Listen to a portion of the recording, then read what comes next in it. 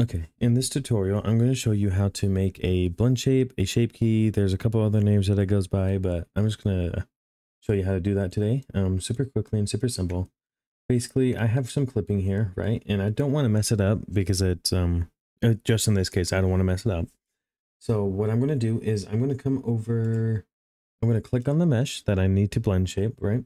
Click on here, then click on this little triangle, looking upside down triangle thing, right? Go here.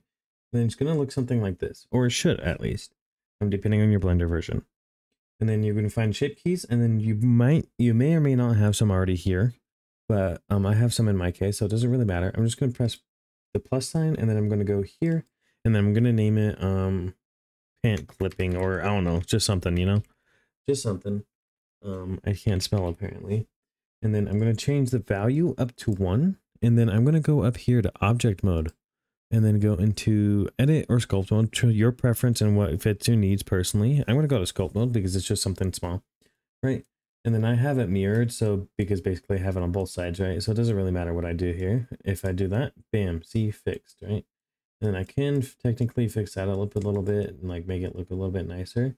But in this case, I don't want to do that, right? So then there's also another way, right? Basically say that I may or may not have clipping on my body here, right? Because it's still here. There's no blend shapes on my body or anything, right? I want to make that invisible, quote unquote invisible, sorry, right? What I'm going to do is I'm going to change this. I'm going to make a new blend shape and I'm going to name this arm, arms, right? I'm only going to do one arm in this game, but you can do both if you'd like, right? Then I'm going to go to edit mode, right? And then in this case, I am going to hide my onesie, right? And then I'm going to zoom in a little bit, right? And then turn that off and then click off, right? And then what I'm going to do is basically on this, anything that is going from this, like around the shortest is what you want to grab. Because basically, if I do it on like this one, for example, if I do Alt, then click, right? It's going to go all the way, like grab whatever, right? I don't want that. I want it to circle around, basically like that. As you can see, it circled around, right?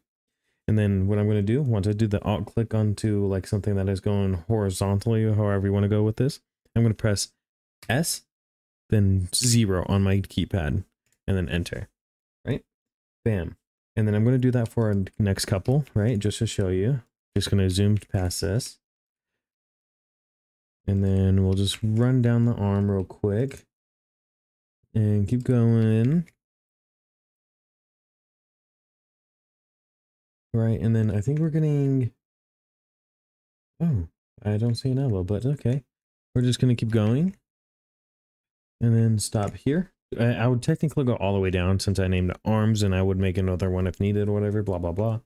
But saying I have a short sleeve shirt, right? And I just want the clipping just to be fixed here. Right, see, it's not there anymore. See? There won't be clipping in that area because how is it going to clip if there's nothing, you know? And that's a really good trick I learned from my friend named Blaze, and he's amazing, and I love that he teaches me stuff when he's free. But yeah, I personally like this better than the spaghetti noodles. So hopefully this helps you guys.